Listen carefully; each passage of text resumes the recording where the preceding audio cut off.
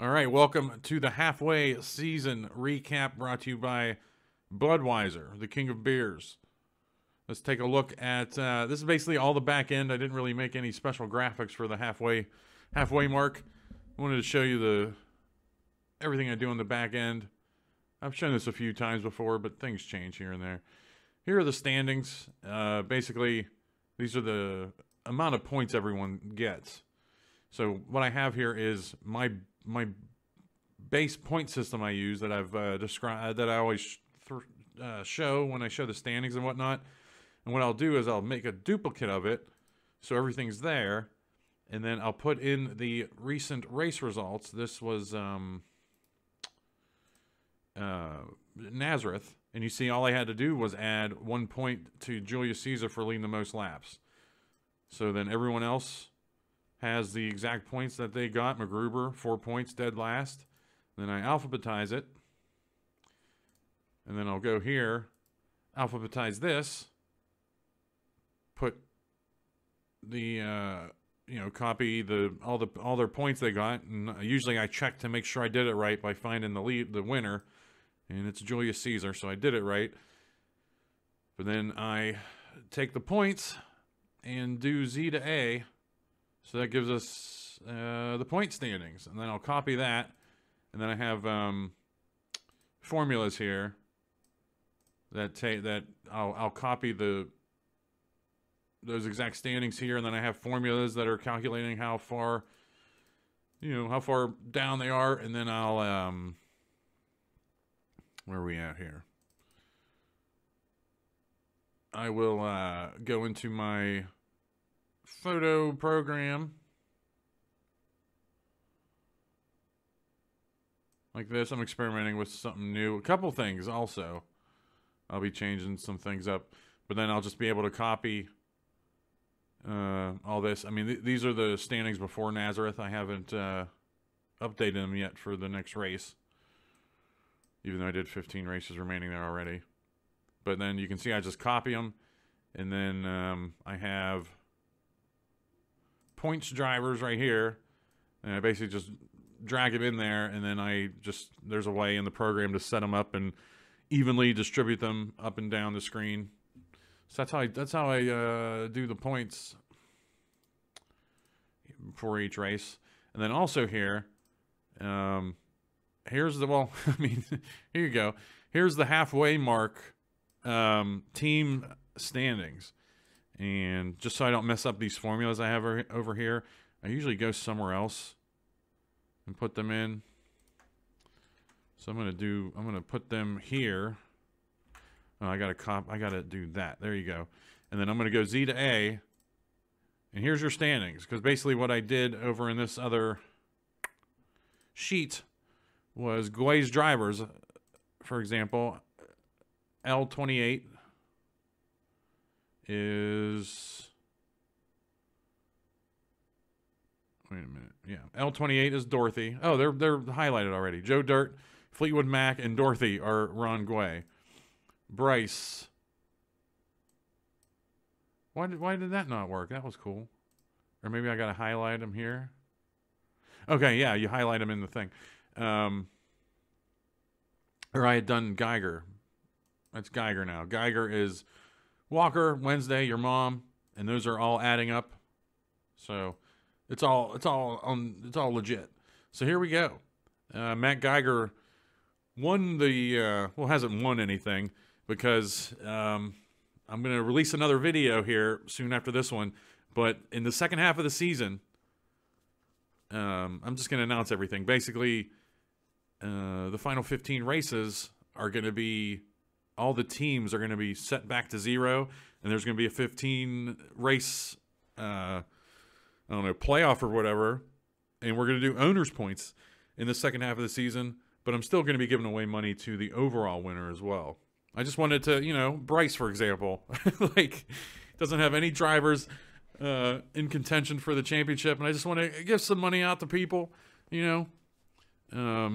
I'll talk about that in the other video, or I did talk about that in the other video. I don't know which one I'll upload first, but here's what the owner's points are. Those are just Jacob Indiana, and then Chad Crow. R.A. Kaiser, RFY Racing, Dumbman Low, Campbell, Phil Siborowski, B. Spinney, and Bryce. Yeah, I'm surprised.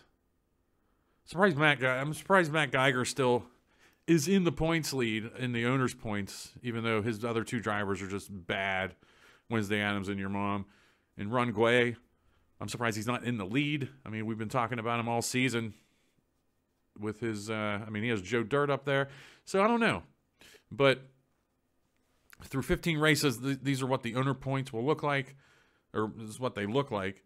But going into the second half, the final 15 races, all the teams will be back to zero, and there will be an owner's points championship consisting of only the final 15 races. Meanwhile, we're going to have the overarching 30-race points championship still going for the individual driver. And plus, I want to keep track of the top AI drivers for our eventual Legends series. So that's, I think that's pretty, I like that. I like that idea a lot. I just want to spread the wealth.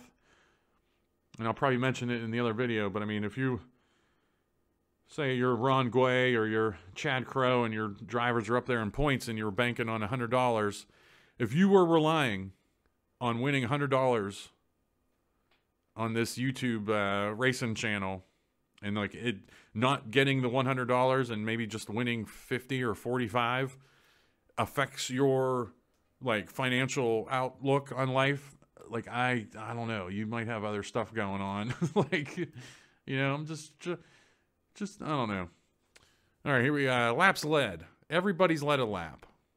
Like it's no, I never even mentioned it. I forget when we actually broke the barrier. I think it was at, what was the race after Portland? Talladega. I think Talladega, pretty much everyone got laps led. And if we go find Talladega, we'll see, yeah, somebody with 2 laps led there was John Denver, but he had already led laps. But it was around this point that people that hadn't led laps yet led a lap. Pete Rose led a lap at Bristol, Charlotte.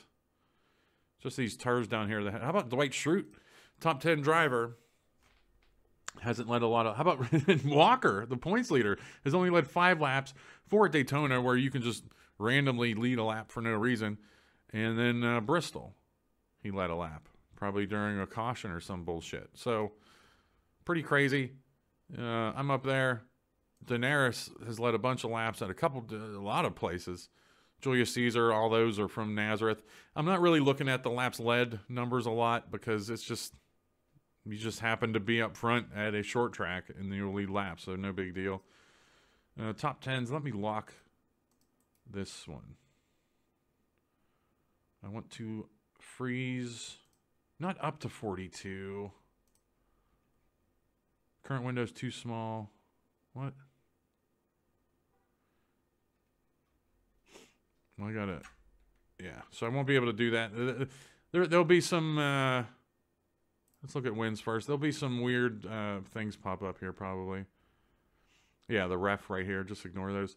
But Oscar the Grouch and Gritty both have 2 wins. Smokey, you can see all the wins there. And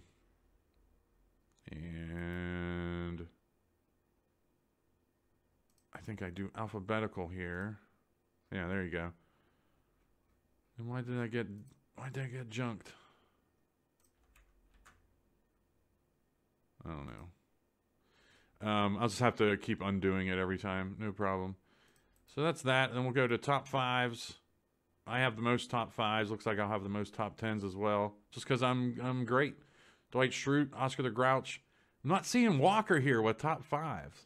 How wild is that? 2 top 5s. He's just Mr. Consistency.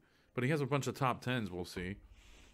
And you see Conan O'Brien, Hogan, John Wilkes Booth. Wow. MacGruber and your mom don't have top 5s yet this season.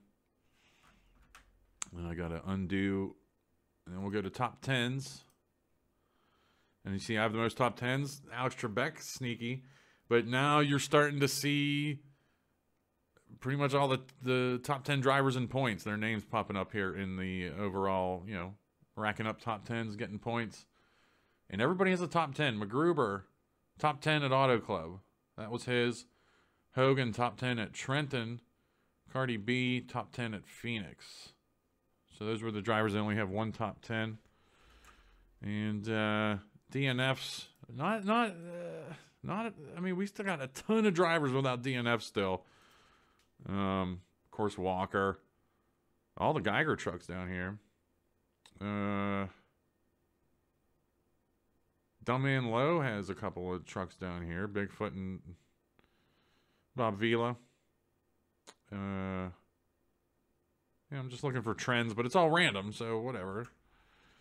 And you see down here, I keep track. 15 races times, there should be 150 top 10 so far. So I use those numbers to make sure I'm on the up and up. Here's the race results. I think that's pretty much it. Oh, field summary. How about this shit? So this is when I save a replay, I'll grab the race report from the replay, and it basically looks like this. I mean, I paste it in, and I grab this. Now, there's a few things I have to do. You see how there's just the way that Excel or Google Sheets divvies this up. The number is before the name here, and it's not in its own column, which would be great. What I have to do every time I do the field summaries is I have to alphabetize it, grab the places they're in, go to this other sheet I've made where I have what their number and name look like from the replay field summary thing. Then I also have it lined up with the name that I want to show up in the field snapshot. So what I'll do is, because I alphabetized the other one, I'll alphabetize this one. And those numbers are going to be the same because I just did this one. But now I'll change this so it's A to Z, and now Julius Caesar's first. But now I can grab this one, not have to worry about their numbers here. And then I can paste that, copy and paste that into the grid, or the field snapshot thing that I make. And then finally, to do the movers and shakers and everything,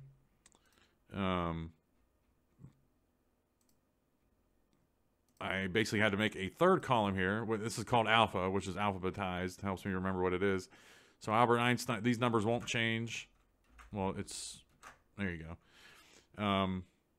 So now we have the starting position.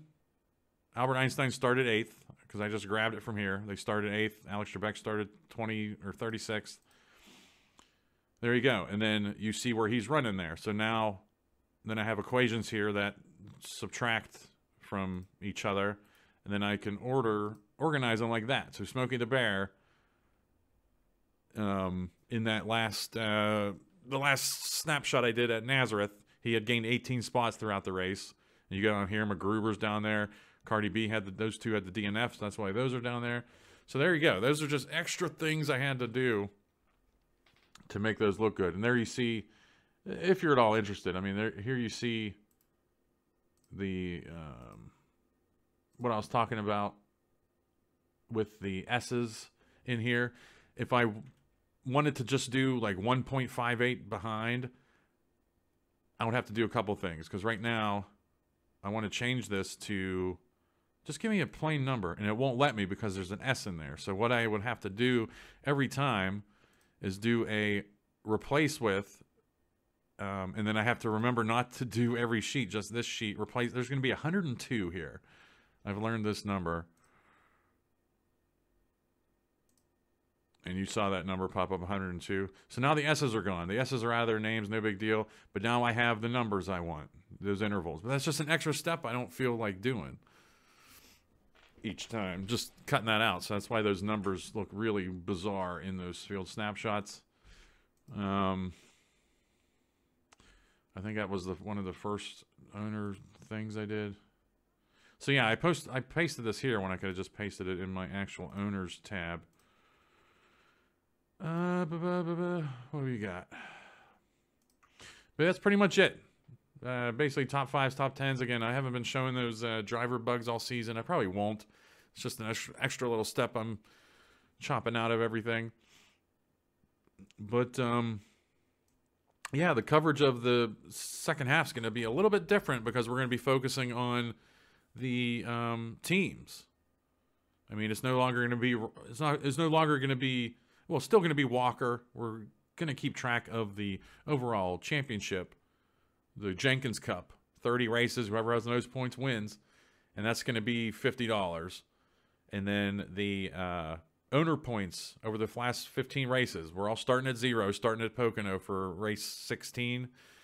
At the end of the season, those will be all 50 points and or $50. Whoever wins those final 15 races, which team wins those final 15 races.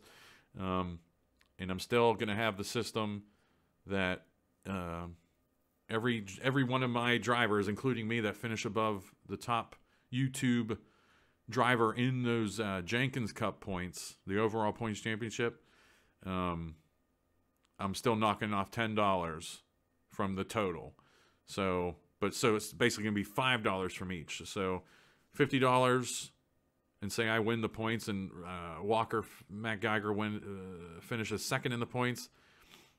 He'll win $45, and the team owner in the last 15 races who wins the owner's points, who wins the owner's championship in those last 15 races, will win $45 as well. So $100, and I knocked $10 off because I finished up there. Yeah, that works out again. Just wanted to spread the wealth a little bit, and especially for Bryce.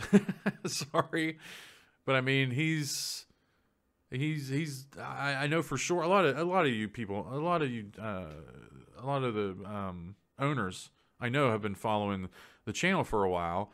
And Bryce, I know he's been commenting the last 4 or 5 seasons I've run, and I kind of feel bad for him, and don't want him to lose interest. Like, he's going to watch these races and he has no other than, just having fun watching the races like he's done in the past. But now you can be reinvigorated here with the new 15 race owners points.